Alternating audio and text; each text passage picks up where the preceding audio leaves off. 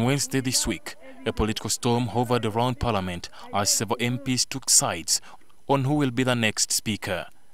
Tempers rose further as some MPs accused the NRM Chief Whip Ruth Nankabirwa of sending out messages in support of Deputy Speaker Jacob Oulanyah. I have a question that I'm posing to you. Is it true that actually SEC does not want you when we are supporting you? Is it true, Right Honourable Speaker? It is true. We are in a multi-party democracy. But somebody to be a speaker becomes a speaker for all of us. Does not become a speaker for NRM. What I posted was a reminder of the SEC's decision of 2016, where SEC persuaded Honourable Oulanyah to step down for Right Honourable Rebecca Kadaga. Honourable, do you want us now to bring the SEC members to confirm or deny what you are saying? Please, Madam. Please. We can do that. This is a reminder I made. According to Nankabirwa, the Central Executive Committee, SEC, had an agreement to let Kadaga take the speakership in 2016, with her returning the favor to Oulanyah in 2021. With the ongoing bickering, the NRM Vice Chairperson Moses Chigongo released a statement warning the warring factions against using Parliament to settle party disagreements. I didn't appreciate the way it was begun, because you cannot begin with the debate.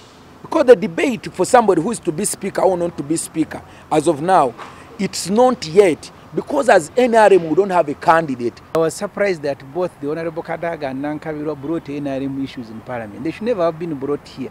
Interestingly, both of them are members of their organs. So on the day of choosing a speaker, it will be MPs proposing names and MPs seconding names. However, the NRM Buganda Vice Chairperson and SEC member Godfrey Kiwanda told NTV that they would endorse only one candidate. For Bugabala South MP Henry Chibalier, MPs who will not be part of the 11th Parliament should stop politicking ahead of the campaigns expected to be held at the start of the next session. Now they are looking for cheap popularity to show either the president that they are saying he could be interested in one of the candidates, to catch his eye that maybe they are doing work for him, or they move with him, or they do what he wants. Two, they could be having their selfish interests, or they could be having their battles. But we are looking for a speaker for the 11th Parliament.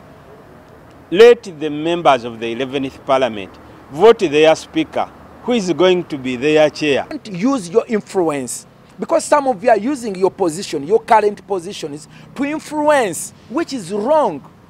The Speaker of Parliament and the Deputy are expected to be elected in May after the 11th Parliament is sworn in.